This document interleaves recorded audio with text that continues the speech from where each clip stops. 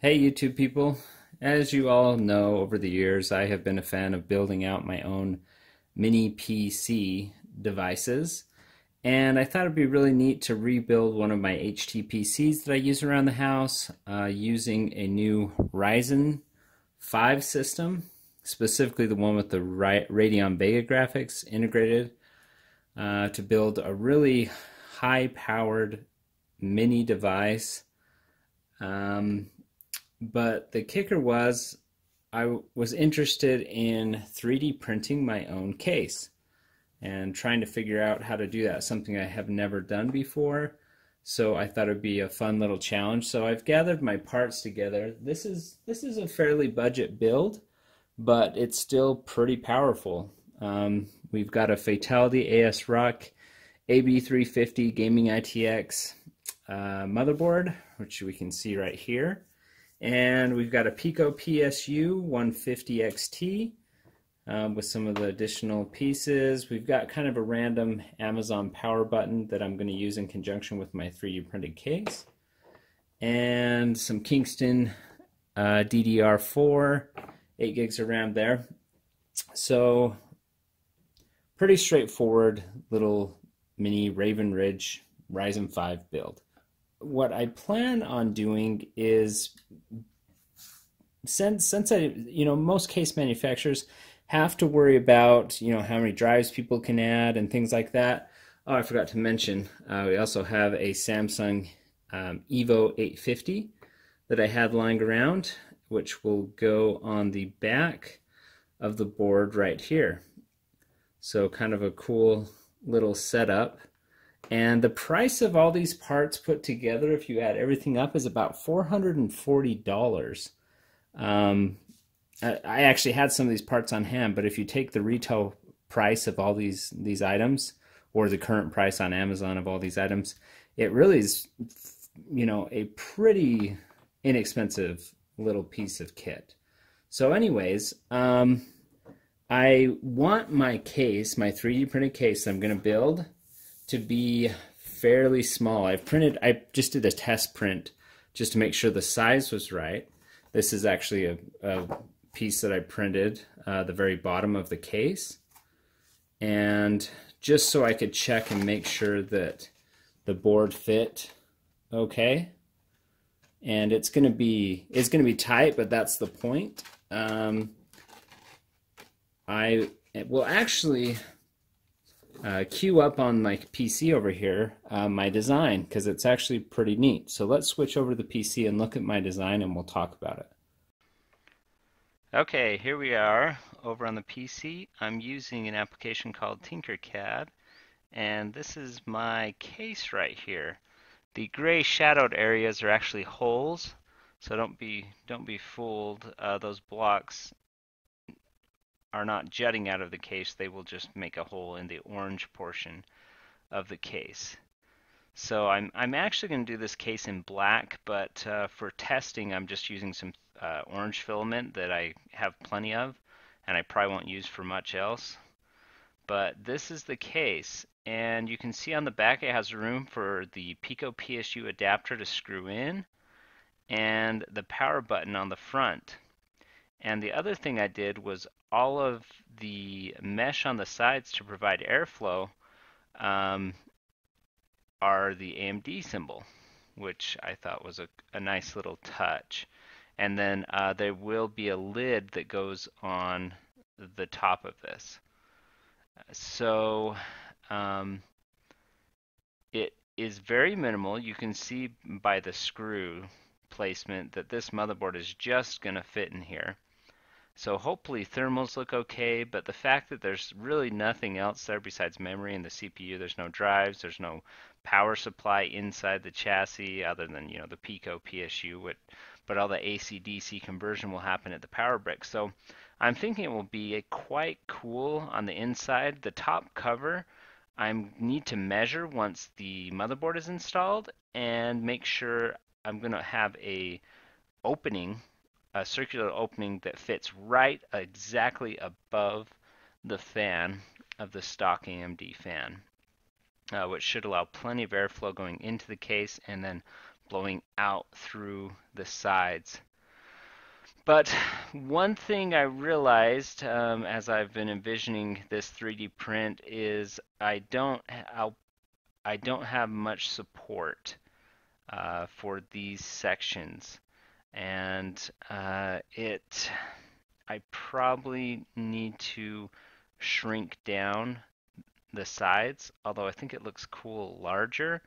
If I shrink them down, there'll be less area along the top to have to print in midair. And when you're 3D printing, you really can't print into midair very easily.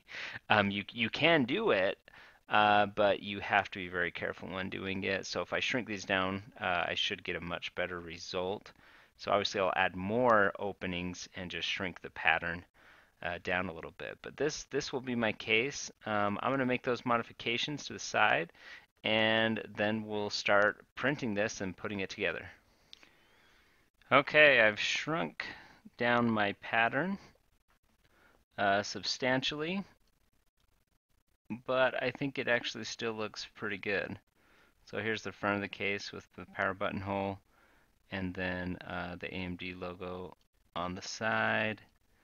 And that's, I mean, it's basic, but it's all I need. So what I'm going to do next is load this up onto the 3D printer, and we will see how it prints. This print will probably take about 18 hours. I'm going to print it just rough draft speed using the orange filament that I can spare. I only have so much black, so I want to make sure that I get all the settings right before I actually go to print the final version of this case in high detail. So let's go ahead and get started on that. Okay, so here we are mid-print. Just waking up this morning to see this, and things are looking pretty good. You can see that the design seems to be holding up. It's not going stringy or crazy anywhere. And I can already see one area where I have an issue, and that is on the left side of the case over there. The AMD is set up correctly, but on this side I forgot to flip it, so the AMD logo is going to be backwards, which isn't an issue, but I'll fix it for the final print. So this has been a good test print already, but there's still ways to go. This is about 10 hours in. We still need another 8 hours to finish the rest of the case. But so far, I was kind of worried about the base being able to go down very well, and you can see it's kind of got a honeycomb pattern inside it. When I do black, it won't be as apparent. If you wanted to, you could do kind of a glowy case with this kind of translucent PLA that I've got here. But you know, who knows? If this case actually works out well as a prototype, maybe I'll give it away on my channel or something if you're interested in an orange Mini ITX case. So anyways, we'll come back once this case is absolutely finished.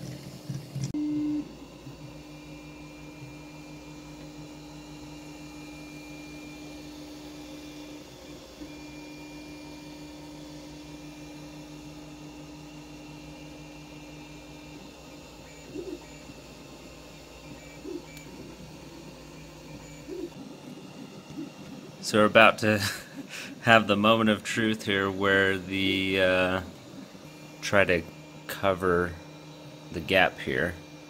My guess is it's not going to do too well, but might be fun to just see.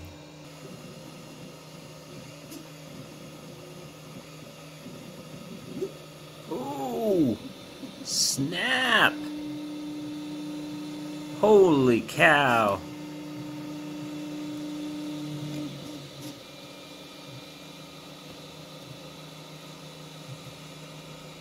Well, the first one looked pretty good.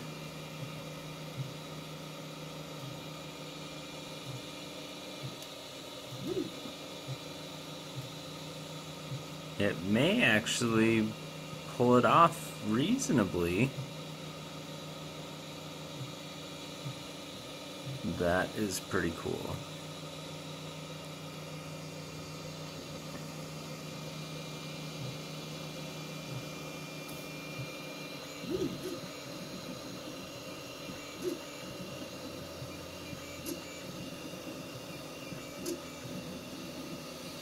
We'll have to see what the next pass does. That may be enough to actually have a pretty good, I mean, it's not going to be perfect. There's a little bit of a droop hang down there, but my goodness, that was a pretty decent bridge. I might not even have to do supports. So we'll see how it goes. There's the second pass on this.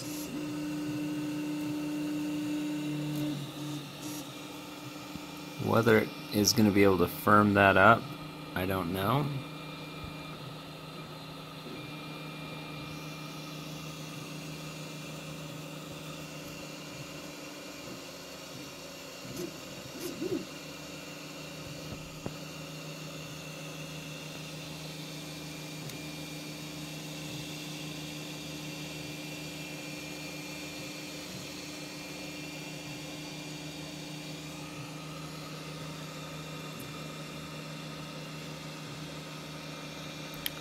There's enough that's going to be on top of that. It may have to be filed down, but I think that will, I think it'll work.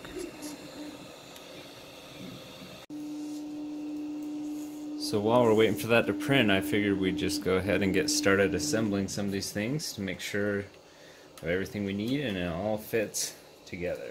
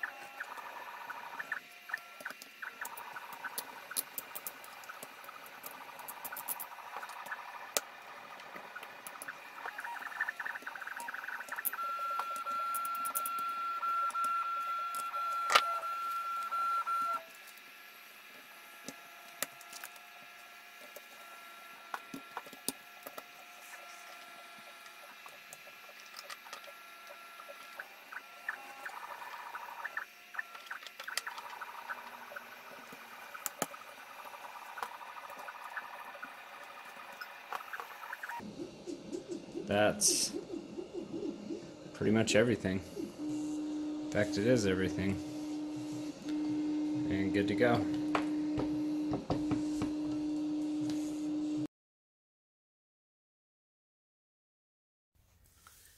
So here's the finished print of the prototype case, and it looks pretty good.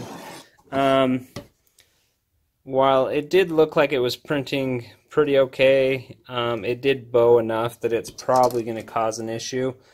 So I will probably print the final case with supports here, but I'm going to probably just shave these bottom ones off, just grind those down and to see if this fits okay and the test fit goes well. Alright, with just a little bit of shaving, that fits in there nicely.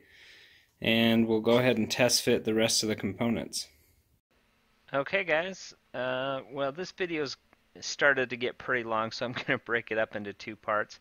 But I did want to show off this new case design. After prototyping the orange case, I came up with quite a few edits. First of all, I found I could reduce the height of the case to make it more trim and slim, and I also did not like the way that the top was going on, so I actually created this recessed lip that will make everything be nice and flush.